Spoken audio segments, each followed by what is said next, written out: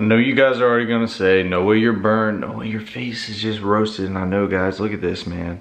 I am gonna say one thing, I'm really bad at putting sunscreen on. I'm gonna tell you guys, you need to start putting on sunscreen. I need to start putting on sunscreen, because the last thing we need is something like this to happen. And we got a really burnt nose right here. I usually wear a hat, but in this particular day I didn't wear a hat. I know a lot of you guys are already gonna, I know the comments, I already know what's gonna happen. Noah, what's up with Lil Yachty? Why did you take Lil Yachty fishing? How did that start? All I'm gonna say, I'm only gonna, you know, spill off a little bit of stuff. We got some cool collabs coming. If you guys think Lil Yachty's the only person, you guys are crazy. We got a bunch coming. You guys already know we're changing the game over here on Kicking Their Bass TV. So if you guys haven't already, be sure to hit that subscribe button, hit the notification bell, and also hit the like button if you guys have been enjoying the content. You guys just better stay tuned. All I gotta say is turn the notification bell on so you know when the video drops. Of course I was filming, guys. Of course we planned this out. Of course things were going down. I'm gonna leave it at that. I want you guys just stay tuned, get hyped about it. So I also got like a little package in the mail that we're gonna be opening on video today, since we're just gonna, you know, kind of do an intro in the house. I've been wanting to show you guys this, so we're gonna hop right into that. As you guys know, I showed you guys the poppin' pickle a couple episodes back. Things looking nasty. So I wanna open this package, show you guys what's inside. It's a little secret. Look at that, guys. Look at that right here. The Vega by 6th Sense. Got a brand new one in the package. Big shout out to my boy Zach for sending me over another one. You know, the first one we got was this one right here that we designed the color on. But this one is looking saucy as well. Look at that thing. I don't even want to take it out on the package right now. Maybe we'll do that in the video coming up. But that thing is looking awesome. I just wanted to show you guys that, the Vega right there. It's looking sexy. We're gonna catch some big bass on this coming up soon. If you guys are wondering what's going down today on the Kicking Their Bass TV channel, the fishing's been a little weird recently. We've had, you know, we're in that weird transition from, you know, the spawn to the summer bite, and the bass have just been acting a little weird. I haven't got to go fishing a lot. Like I said, I've had a lot going on recently. But with that being said, I'm gonna have some throwbacks in today's video. I'm excited about it. And this video in particular is something that never got pushed out. So a lot of people didn't see it, but this video is so important. Like, it's so meaningful to me, because this was actually the video where I started Big Bass Energy, and I kind of explained what Big Bass Energy is about. So I kind of wanted to throw this video back and show it to you guys, because one, a lot of people haven't seen it, and two, I want you guys to join the movement with Big Bass Energy and start catching a bunch of big fish every single day. So we're gonna hop right into that. I hope you guys enjoy it. Thank you so much for the support. I really want to be here without you guys, and I really mean that. So let's hop into this video. We have some bangers coming later this week. We're gonna be filming some awesome content, but for the time being, we're gonna roll this one. We got some big fish in this video and a bunch of great tips, and also the explanation of Big Bass Energy. Boys and girls, we are creating a freaking movement today, so I want you guys to stay tuned. Guess what? If you guys are new to the freaking channel, smash that subscribe button, hit the like button, but guess what? We're starting something new here on Kicking Their Bass TV. You know what it's called? It's called Big Bass Energy, baby. You guys are probably saying, Noah, what the heck are you talking about, bro? And I'm saying, you know, it's Big Bass Energy, man. People make fun of me all the time, and they're like, no, man, why you get so excited over a little 3-pounder, 4-pounder, you know, 5-pounder, sometimes even an 11-pounder screaming to the top of my lungs? And guys, it's the Big Bass Energy, baby. I get a lot of comments in the comment section below, and people are saying, you know, no, you know, I can't catch fish over 2 pounds. You gotta have the Big Bass Energy, man. If you don't have the Big Bass Energy, man, if you ain't pumped, if you ain't hyped, if you ain't ready to go fishing, then you ain't gonna catch them, man. So we're creating a movement. Hashtag Big Bass Energy down below. This is about to become a thing right now. You guys are watching it. Hashtag Big Bass Energy, okay? The next fishing video you watch, I don't care whose channel it's on, every fishing video you watch for the next 5 months, man, hashtag Team KTB TV, hashtag Big Bass Energy. Let's create a movement, man. Let's get more people out, get more people fishing, get more people catching big bass, more importantly. And by the way, if you guys want to check out some of the merch, be sure to click the link down below. I can't even, hold on. See? Look at that. Yeah. I got a ton of different designs on the website, man. We're gonna have some new shirts coming out soon, but if you guys wanna check it out, if you guys wanna support Team KTB TV, it means so much to me, man. I love seeing people repping the freaking merch, man. You guys can check it out in the comment section below. If you guys are wondering what we're doing today, we're going to be searching for some double-digit bass, man. So you guys love the all-on fishing videos, and that's what we're doing today. We're gonna be going out on the lake. We're gonna be trying to catch It's a massive, massive, massive fish. And I want to take you guys along the journey. I'm going to explain everything I'm doing today. Let's go ahead and cut into it. I'm not going to talk anymore. All I got to say, hashtag Big Bass Energy, baby. We made it out to the beautiful area that we're going to be fishing today. Searching for double-digit bass. Episode 1 here. Chatterbait, big 11-inch worm. We're about to get it started. We're going to start with the chatterbait. Usually when I come to places, I like to start off with the moving bait. And if they're not wanting to eat it, that's when I switch over to something slower. But both of these baits right here are going to be baits that big fish will eat. And it will attract the old big ones. Starting off with the chatter donk, got the old 6-inch trailer on there that I was talking about in the last episode. I've been doing very well on for some reason with the black and blue. That paired up just works amazingly. So, all right, let's give it a shot. We're gonna figure out, you know, how these fish are eating today, how we're gonna have to work our bait, because that's probably gonna be the biggest thing today on catching them, is figuring out how they want the bait. I can go reel this chatterbait all day. That doesn't mean that they're gonna eat it. I might have to drag it on the bottom. I might have to hop it off the bottom. I might have to give it some really fast rips. So we're gonna experiment a bunch.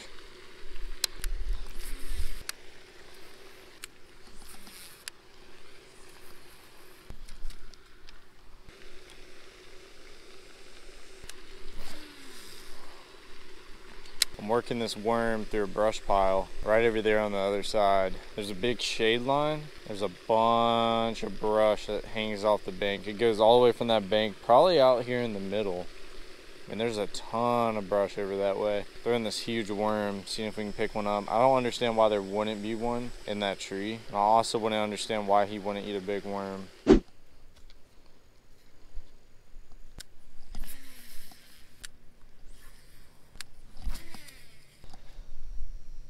Ooh, I got him. Oh, he came off. That is so weird how they bite it out here. Gosh dang it. That was my first bite today. I feel like a decent one too. He just had the tail. I bet you when I bring this in, there's some marks on it. Trying to make sure he's not behind it. I was about to say I'm not going to reel it in because he might be behind it, and he sure was. He just never had it. He had the tail. Oh my God. That was a big one, guys. Freak. Freak, freak, freak. Guys, that was a massive fish right there. I don't know if you guys heard my rod whistle. I'm trying to make sure he's not behind it. Gosh, he ate it twice. Or it might have been a different, it could have been a different one. All I know is we had 2 really good bites in that cast. I was just about to say I'm not going to reel it in because he might be behind it. Right when I said that, he picked it up. Holy cow. That was 2 very good bites. So we made an adjustment. We tied on a red rattle trap. You guys are probably wondering, Noah, why the heck are you throwing a red rattle trap in the summer? Now let me throw this around on you guys. Let me ask you guys a question. Who is throwing a red rattle trap in the summer? All right, that enough time? Nobody, exactly. So listen, throw stuff that people aren't throwing. Get out of the norm every once in a while. I mean, chatter donk, I mean, what's bassing without a chatter donk? But every once in a while you got to pick up something different and try something new. Try something that people aren't throwing, because then the fish haven't seen it. See what I'm saying?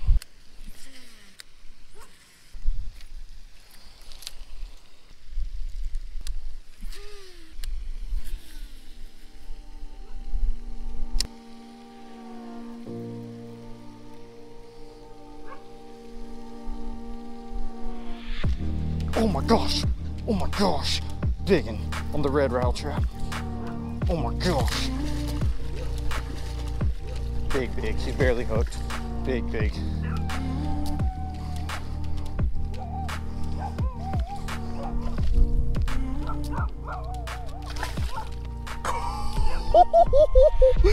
Look at that! Look at that! Look how barely he's hooked. Look at how he is barely hooked. Oh my gosh, we got to get a weight on this guy. That's an easy 5-pounder.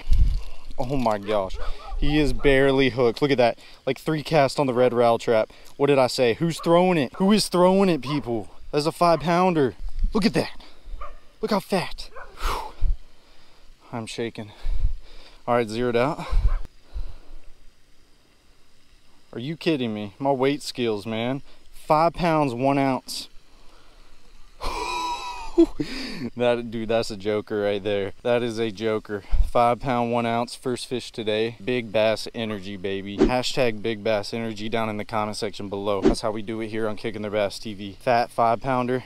Oh, that's beautiful. Freaking tank first fish today. Called him, so he's about a 5 pounder. Red trap. Look at that, dude. Oh gosh, it's a tank. Look at him swim back down to the depth. Into the depths, man. That is why we bass fish every day, guys. Just for moments like that. I picked up the red trap. I told you, I said, why am I throwing it? Nobody's throwing it. 3 casts later, boom, 5 pounder. That just shows you right there. You gotta have that Big Bass Energy too, man. Big Bass Energy, baby.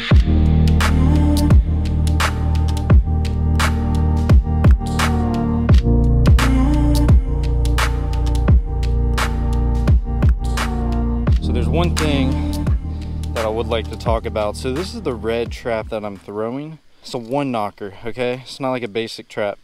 Hear that? You hear that? 1 hard knock, okay? I couldn't get this fish to bite. We threw a big worm, we threw a chatterbait, and they were just barely ticking it. I thought we needed something that we need to get them to react to. And this thing is exactly what it did, okay?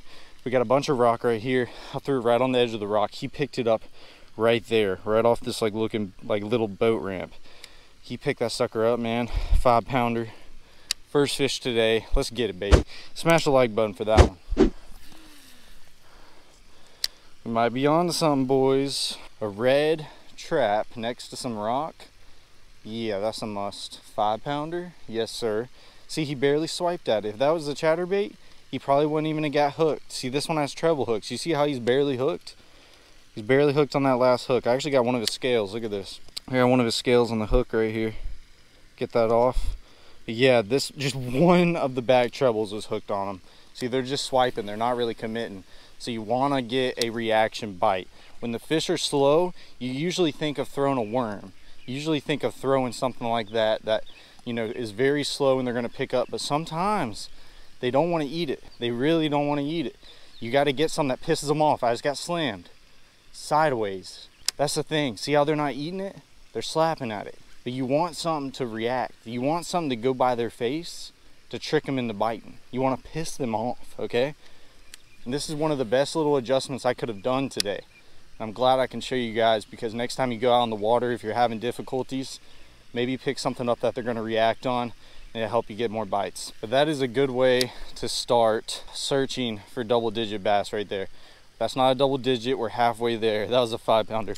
But it was a good one, man. It was a good one. We cannot complain. All right, another trick I want to show you guys while I'm at it. You see how my hook's on my line? You can usually just pull it in, take it off. But let me show you something quick, okay? Hold your bait out. This is probably one of the most valuable tips. Just tap the end of your rod. Boom. See that? Done. That is one of the most valuable things I've learned from fishing right there. I mean, that will save you so much time. It is a lifesaver, baby. All right, let's get back in here. Let's catch another one.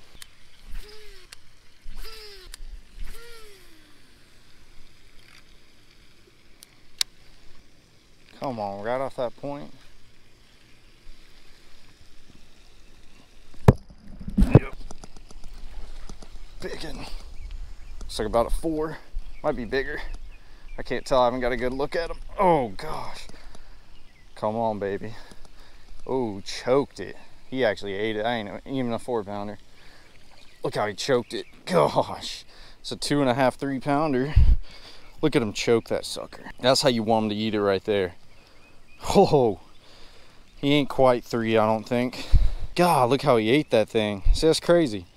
But then again, I was changing my retrieve. Look at that beautiful fish. We're going to get a quick weight just to do it. I'm thinking he's 2.5 to 2 3/4. If I could guess, I'd say he's 2 pounds, 9 ounces, okay? That's my guess. Oh, he is 2 3/4. On the money. 2 pounds, 12 ounces. Okay, awesome, man. Awesome, awesome. This isn't a double digit, almost a 3 pounder, 2 pounds, 2 pounds, 12 ounces. So 2 3/4. Beautiful bass right there. Let's get him back. That's awesome for the second fish today, man. We got quality, let me tell you. Got a 5 pounder and almost a 3 pounder. Get him back. Oh, there he goes. Oh yeah, he was aggressive. Awesome, man. threw that trap off that point. I kind of called it. I knew there was a fish there. When you see the obvious like that, you always need to take it into consideration, man. I can't address that enough, man. You see a lay down, you see a point, you see a little drop off, whatever it is, you need to cast at it. Okay, we're gonna beam another one out there. I promise you there's another fish off that point. He ain't the only one. He reacted on it. See what I'm saying? If we had a worm, he might not have ate it. He might have pecked at it. If we had that chatterbait, he might have just pecked at it if we're hopping out on the bottom. This thing was going right past him. He had to make a decision in the moment. He's either gonna eat it or he wasn't. And then he actually legit ate it. He didn't just swipe at it, he engulfed it. That was an awesome bite right there. And like I said, a red trap in the summer. You guys were probably calling me crazy when I tied that sucker on, but guess what? You know, I adjusted and now we're catching them. Couldn't catch one on the big worm and chatterbait. Put us on a trap, something a little more aggressive, something that's gonna put a bunch of thump, boom. So I wanna talk about, all right, this is where we walked up on this place. Okay, we just walked up to this pond. We set our rods down. Let's look at it real quick, okay? So this is the whole area that I'm looking at. Let's look at the things that kind of stick out, okay? We have this little boat ramp, has some gravel, pushes off. It's got a fairly steady drop off. It's got some rock on it. This is good. You want to throw at this, okay? You got a pipe. You want to throw at the end of that. Sometimes fish hang off the end. You got a seawall on that house over there. Pretty shallow, but still, fish will push up on that, especially the push-up bait fish. You know, fish will feed up on those walls, especially in the morning time and when the sun's going down. Another pipe over there. That's awesome. Fountain, okay? I know it sounds weird, but like I said, puts off some water. From my experience, it seems like when the fishing's tough, if you fish around some of these places where it has moving water, and I know that's not natural, but I feel like it helps. A point right off there. Right off that point, there's some rocks. Laydowns, I see one or two right there. I'm really paying attention to that. Laydowns, I see one or two right there. Concrete pillars, I see some right there. Very shallow, like I said, but still fish can hang around it. Slight shade line. Another big bush. Shade line. Fish should hang inside of that. You guys need to look at all these things when you're playing out, okay? And then you start envisioning, right here is a small like canal looking thing that goes back in. Now you got to envision that little drop off that's down the middle. You want to fish down the middle of that.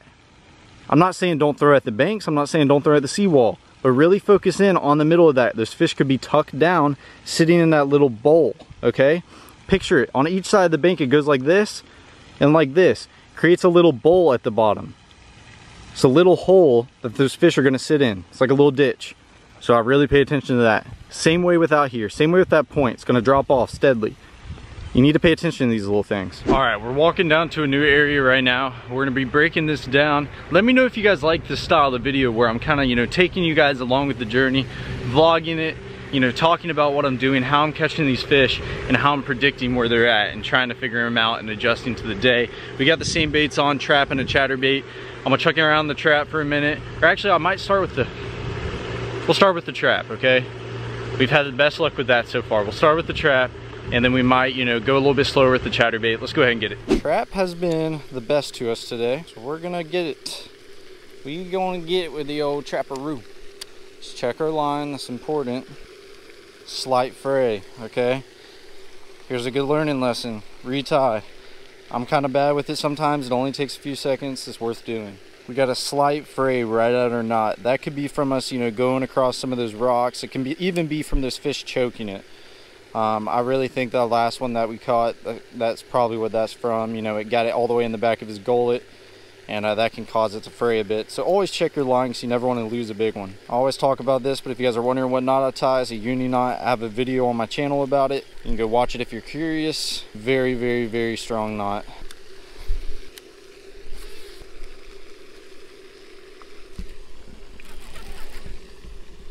Oh, that's not good. I know exactly what I got. All right.